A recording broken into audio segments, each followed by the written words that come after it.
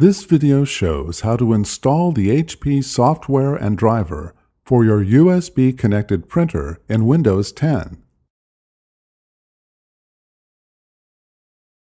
Turn on the printer.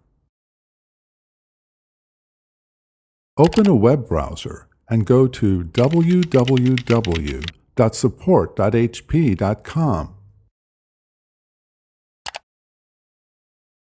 Click the Software and Drivers tab. Type your printer model in the text field, then click Find My Product. Click to select your printer from the list of results. Make sure the printer identified your correct operating system.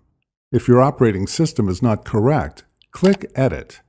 Select your operating system from the drop-down menu. Then click Update. Under Driver Product Installation Software, click the Download button next to Full Feature Software and Driver. If the HP Software and Driver Downloads window displays, select Use HP Download and Install Assistant. Then click Next. Follow the on-screen instructions to save and install the driver to your computer. When you are prompted to choose a connection type, select the USB option, then follow the on-screen instructions to connect your printer.